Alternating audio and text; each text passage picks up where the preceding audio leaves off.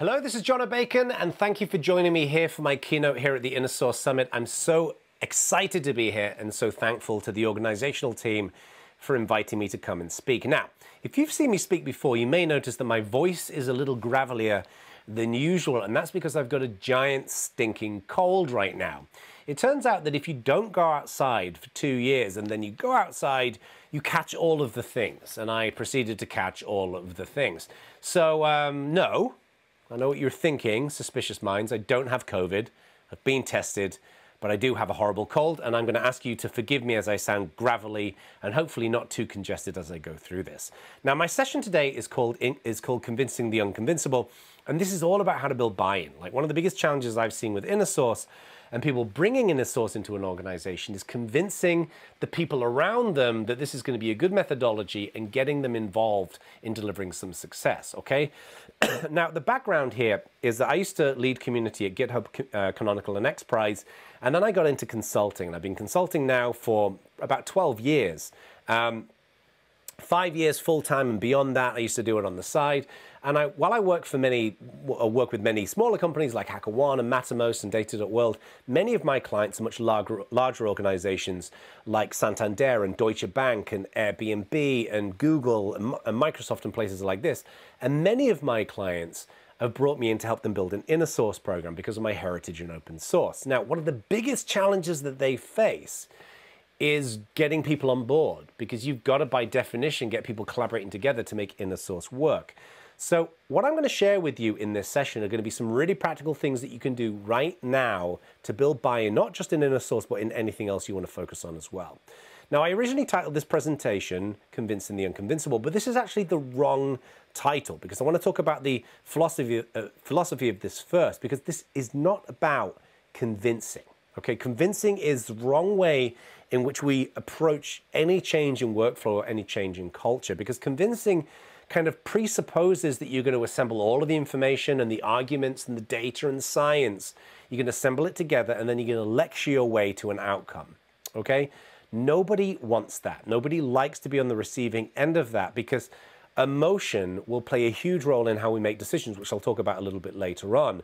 You know, you can have the best argument for inner sourcing possible. People are going to have fear and anxiety and uncertainty, and they're going to have just cultural comfort that they're used to focusing on that they don't want to disrupt, okay? So what we really want to focus on is how we help people to see and feel the value of InnerSource as quickly and as efficiently as possible. And it's this seeing and feeling value which is the core of what I'm covering in my keynote today.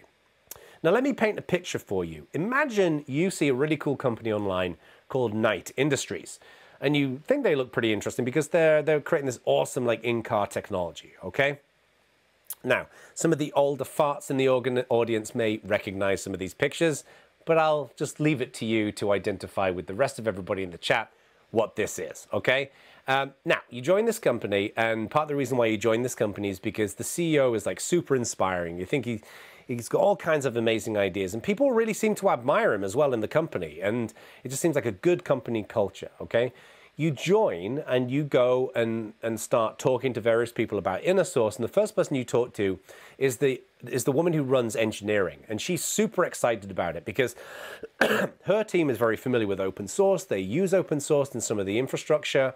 You know, her team goes to KubeCon and the Open Source Summit, all things open, all these great events, and they love the idea of it. So the idea of building internal open source is very exciting to her.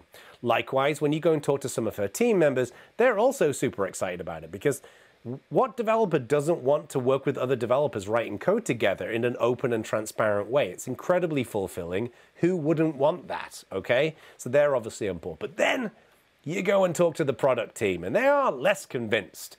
And why are they less convinced? Well, it's because the customers have got a billion different things that they want to see in the product. The executives have got all of their little kind of pet requirements that they want to see. And then the engineering team is constantly busy and overbooked. And it's the product team that has to try and figure out how to balance all of this. So they've got enough on their plate. They don't want to have to worry about all of this weird inner source stuff that keeps being talked about inside of the company. So they're not convinced. But you know who is really unconvinced and who can really stand in the way of this? Yep, it's the head of legal, okay? And this guy, he's not very nice. Frankly, you'd never invite him to a party. Wouldn't be much fun. But all he sees is risk. He's incentivized to mitigate risk. He just sees all of the potential problems with InnerSource. And in reality, there's not a lot of risk with InnerSource, but he sees the world through a slightly different and rather depressing lens, okay? So we need to build buy-in across these folks. The engineering lead, she's great. The engineers, they're great. It's product and legal we want to kind of get on board, okay? Now, we've got some ground rules and how we're going to approach this, okay?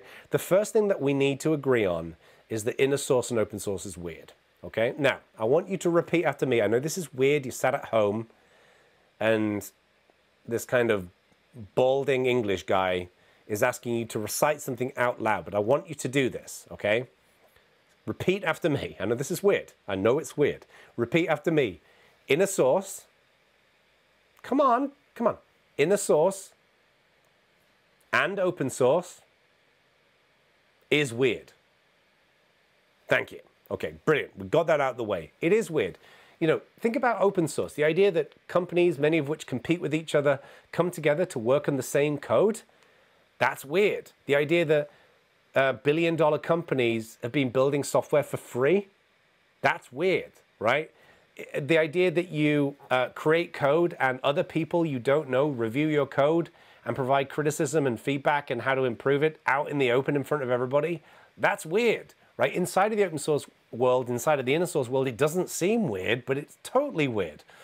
So we can't go into this and again, lecture your audience and say, it's not weird, don't be ridiculous, this is how the world works. We need to acknowledge and understand and validate that they've got these concerns so we can address them. And this is all about breaking objections. We want to break through the concerns that they've got, but to break the objections, we need to understand them, which we'll get to in just a second.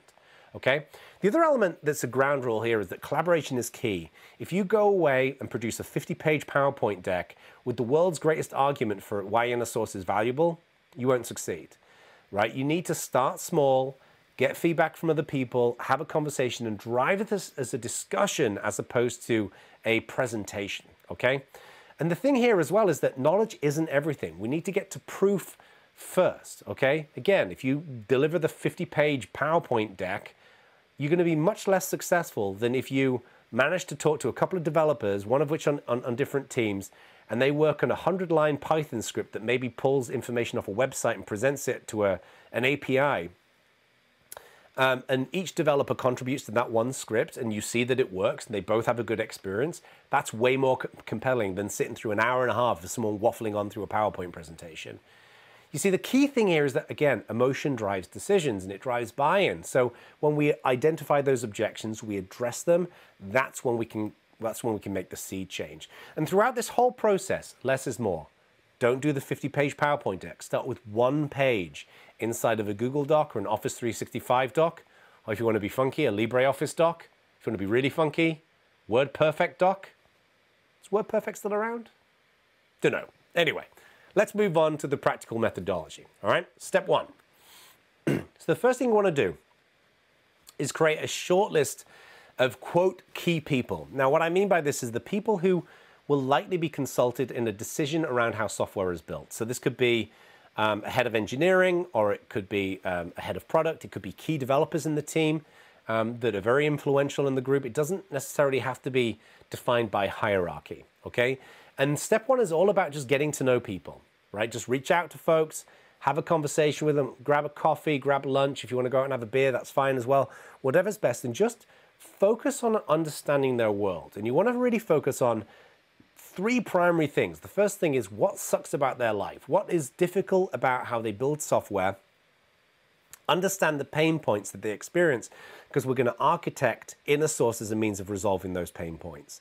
Then focus on what are their goals, where do they want to get to, and what roadblocks are standing in the way of those goals. When we understand those, not only by you being an active listener and listening to this, get it all off their chest, not only will that build trust in them with you, but it will also give you tons and tons of ammunition that you can use to position your InnerSource strategy in the most effective way. Step two is to now focus on what are the practical technology problems that we should focus on. So when you went through that process of listening to those folks, when you probe and facilitate, you will get all kinds of potential ideas for where you could focus on a technology solution. Okay, so let's say, for example, you've got Let's say you've got a mobile team here in a bank and you've got a web team here in a bank, and they're both pulling information from various resources to display banking information in their respective place, in the cell phone app or mobile app and on the website, okay? But they're both replicating how they get that information and scrape it. Wouldn't it be cool, as one technology solution, to create a lightweight library that both teams will contribute development time into, and then they can both use the same library? That means that, you know, the work gets done once, you get better security, all of those different benefits, okay? So that's a good example of where you could have a technology solution, okay? So think about what those are gonna be. Explore what kind of value you could offer and make sure that the value that you're proposing here clearly serves those pain points and roadblocks. That's the most critical piece. If you don't serve those pain points and roadblocks, then there's a likelihood that you won't get the buy-in that you need, okay? So sketch out some of these themes and then follow up with those people and say, so I was thinking about what you were saying about, you know, some of the challenges that you've got, and I was thinking maybe we could consolidate these two different projects into one, or maybe we could come up with another lightweight project around this. And then the goal that we've got is someone to say, oh, wow, yeah, that would be really helpful. You want them to think that would be helpful, but I don't know how to do that, and that's where you're gonna come in and help them do it, okay? All right, let's move on to step 3. Now what we want to do is to build a simple straw man in how we get to that. So I'm going to use my example here of the mobile app and the web app. And, you know, we build this kind of shared library that's going to present information to both of these different surfaces to render it, okay? Now, what do you do with that library? Well, what you want to do is you want to create a 30, 60, and 90-day plan, right? So in the first 30 days, the idea is to just get something written and get something working. Okay, that it's a proof of concept that it's going to run. In the next 30 days, you want to focus on broader collaboration. So bringing in more engineering resources or getting it baked into those different platforms. I mean, that's going to be a little tight in 60 days, but just getting the team more invested in it. Now they've seen that first quick win. And then for the next 30 days, it's going to be about really kind of leaving that 90-day period with a very clear organizational win. So you can say, we trialed this, we had this idea around this library, we did it, it's benefiting both teams. Both teams will say, yeah, this was awesome, this was well worth our time, boom, we now have a win. Now, you may be working for an organization where the wheels turn very slowly, and you may need to change these numbers. I admit that 30, 60, and 90 days is a little ambitious, okay? But you've got to pitch it to a timeline. If you don't pitch it to a timeline, it just won't happen, okay? So for you, it may be 60, 120, and 180 days. That's totally fine, but make sure you bake a timeline into it. And then what you do is you come up with an idea for how this is going to work. You review it with the people you already spoke to, your stakeholders. You invite really blunt feedback, okay? You've got to say to people, and I like to say this when I'm working with clients, I am unoffendable, okay? I want to hear your blunt feedback. I want you to tell me where I can improve and refine and optimize this so I can make better decisions. Okay, so invite that. Listen, be receptive, evolve your plan, and then go back to them. And that's how we move the needle, okay? And then step 4. Now we've kind of got that idea with those key stakeholders in place. Now go and socialize it with other people. And the first place you're going to want to start this is with developers. These are the people who are going to be knee-deep in code. These are the people who are going to be submitting code and having it reviewed with their peers and their colleagues and all the rest of it. Go there first. Go and ask them what they think. And most developers are generally cool with this kind of thing. Most developers like the idea of open source and participation. They'll have some reservations, but then you can address them and deal with them in the plan. Then what you do is you go to the managers. These are the people that developers are reporting into. Now you may be thinking, but Jono, why wouldn't I go to the managers first and then go and talk to their teams?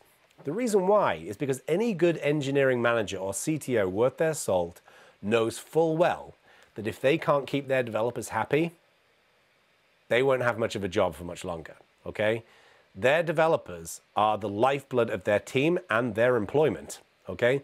So if you go to the developers and get their buy-in, by definition, you're going to influence those managers, okay? It's a little sneaky, but you know what? When we're talking about InnerSource and open source, I don't mind being sneaky, okay? That's how we're going to do it. That makes sense? Okay. Now, doing all of this requires a little bit of a tightrope walk, because what you're going to find as you go through this process is you're going to end up dealing with some difficult people. And, you know, we see these folks all the time in businesses, right? People, you have a great idea, a lot of people have kind of bought into it, and then there's always kind of the stick in the mud who's not really sure about it. people who are overly conservative are stuck to their existing ways of working. And it's easy to be dismissive of these people. But at the end of the day, part of the reason why a lot of people have these viewpoints is because the reason why there's been a consistent drip feed of success is because they've kept a steady hand on what's going on, okay? But we need to deal with these if we want to make any kind of, these folks if we want to make any kind of change, okay? But I want to provide a caveat before I get into some of these personalities. And that is that while I'm going to talk about how to deal with some more complicated, difficult people, you should never ever accept bullying, racism, sexism, homophobia, transphobia, or any other kind of hate speech, okay? I'm not suggesting throughout any of this that you should ever accept that. You know, there are various people who I've worked with in my career where they've had somebody who's just been a complete a-hole to them. And I've said, like, that's unacceptable. You should not accept that way of them speaking to you. I would go and talk to them about it. And, you know, if they're not going to resolve it, then go and talk to your manager or go and talk to HR, whatever it might be. So I'm not advocating this. However, there are a lot of people out there who are not bullying, they're not racist, they're not sexist, they're not homophobic, they're not transphobic, but they are difficult to get on board with your programs. And those are the folks I want to talk about right now, okay? Now, there are some ground rules in how we deal with people who are, you know, objectors to our strategy, okay? The first one is you got to be the better person. It's easy in these kinds of situations to let emotion to overrule our approach and to get frustrated and to personalize the issue with somebody. When you personalize any kind of disagreement, that is the worst possible situation to be in, because then you'll see the character flaws of the other person as opposed to the argument. As the old saying goes, always attack the idea, not the individual, okay? So always take the high road with these kinds of things. The other thing you're going to want to focus on is evidence and strategy. If somebody says, well, I like your idea for this kind of, this module, this library that we will share, but, you know, I'm not convinced that we've got the resourcing or that it's going to work or this, that, and the other. Well, what you do then is you say, well, okay, well, why don't we try this really simplified, small version of this? It will take an hour of somebody's time.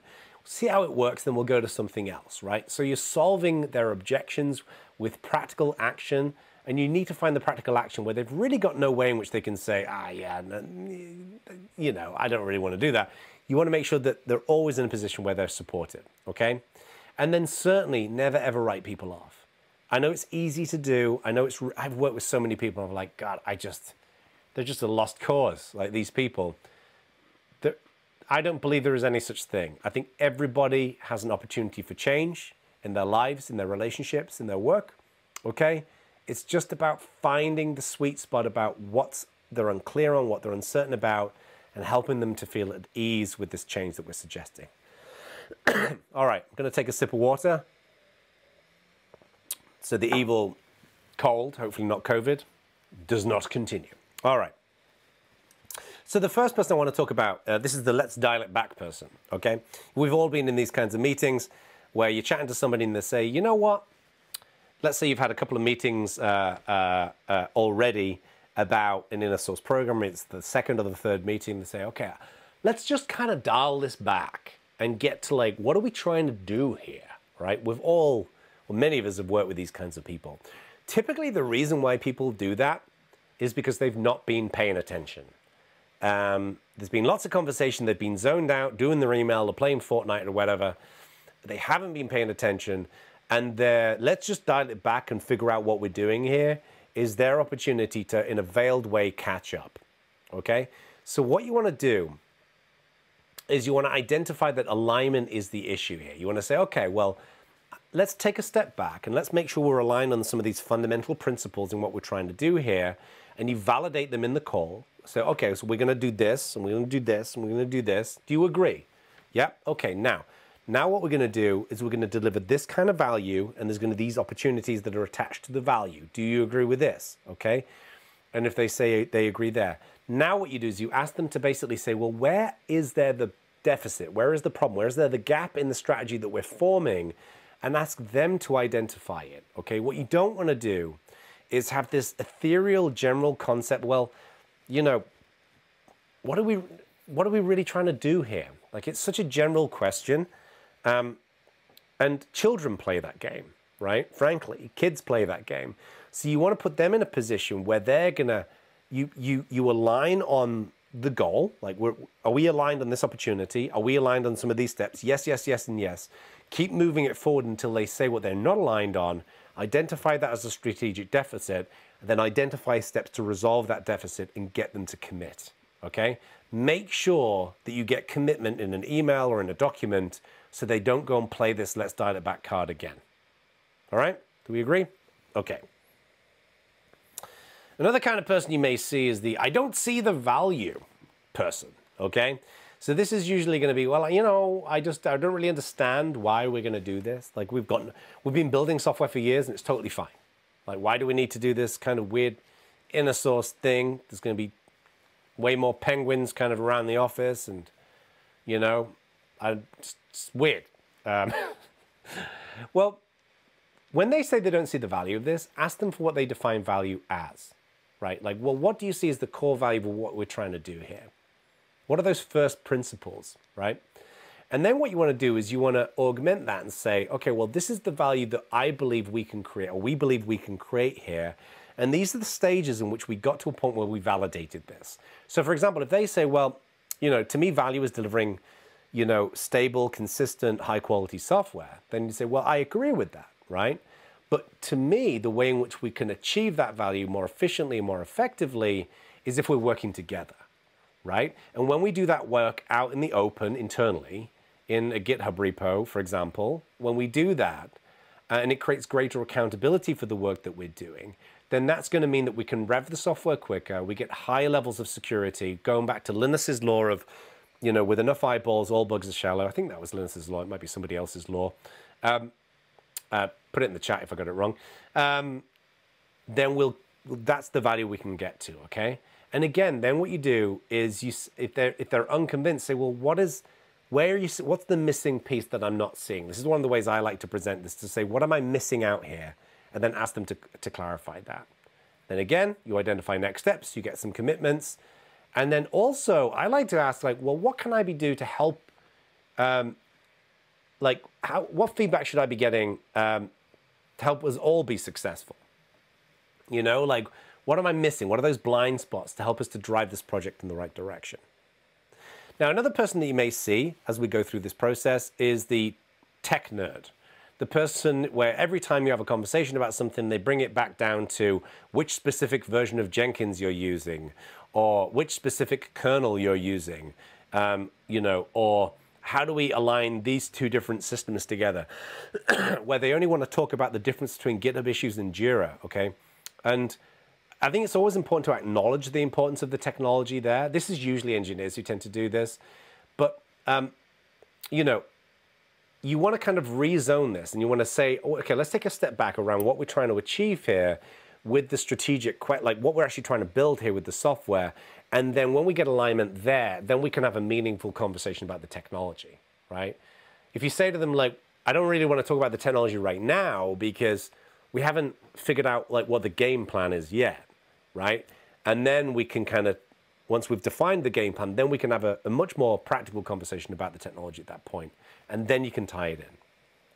And then the other person you might deal with from time to time is the a-hole, okay?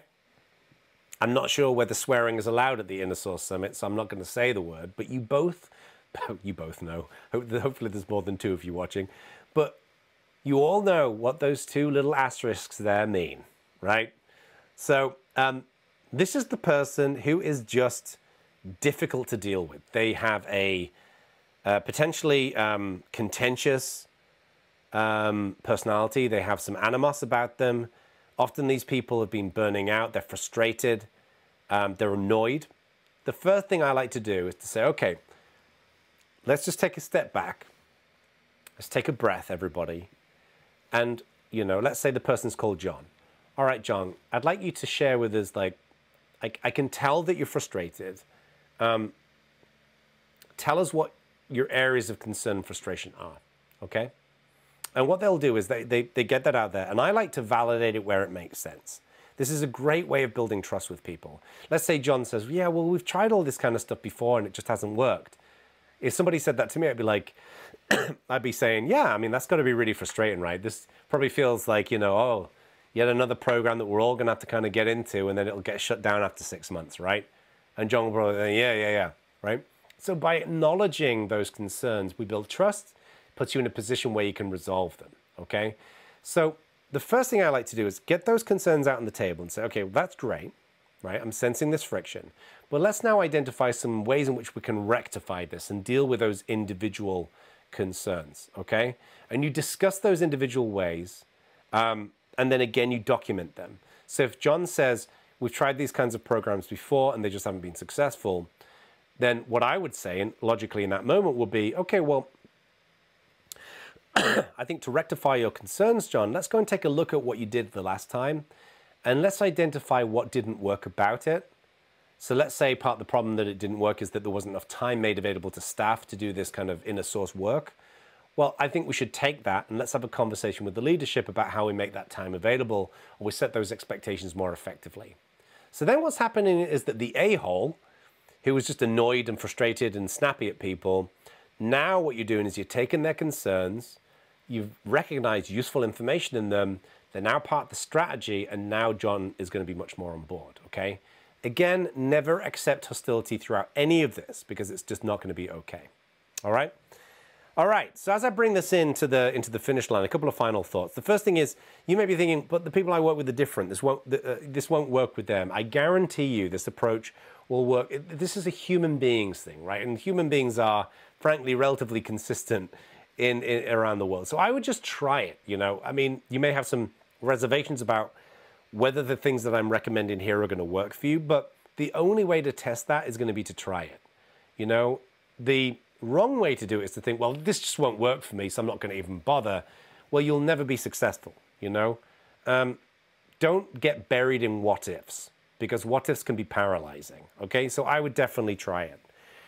The second thing that you may be thinking here is, well, I need more experience to deliver these approaches. You know, Jono, you've been working in open source for 22 years. Like, I've been working in my business for 2 years, right? I wouldn't worry about that.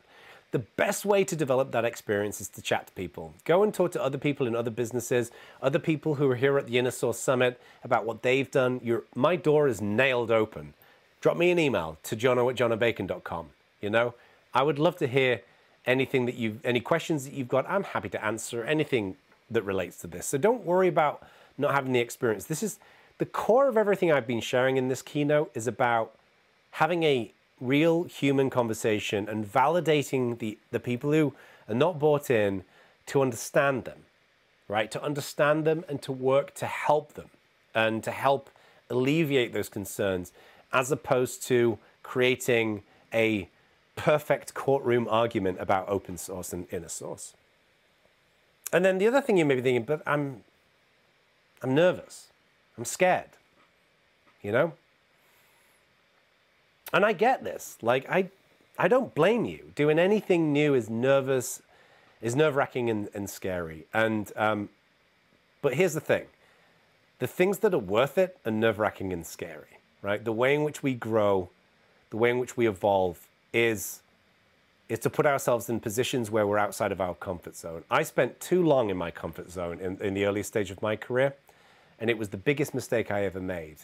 And what broke that was when I really, when I left, especially when I left Canonical, went to XPRIZE, brand new area of focus, and it was invigorating, kind of getting out there and doing something. And when you do something new and you succeed, you start feeling pretty invincible, and that's a pretty cool feeling. So don't worry about being nervous.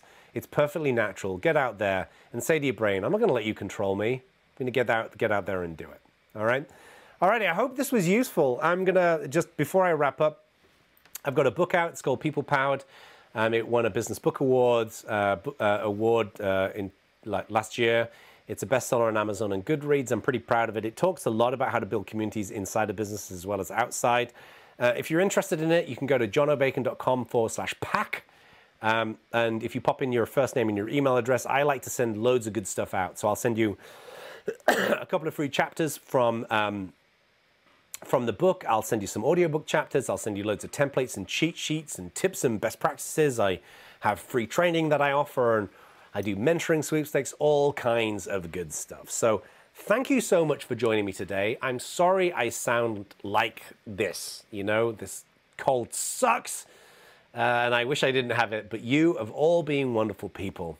And I look forward to seeing you soon. Remember, my door's open. Give me a yell if there's anything I can help with. Jono at jonobacon.com, and have a great event. Thank you.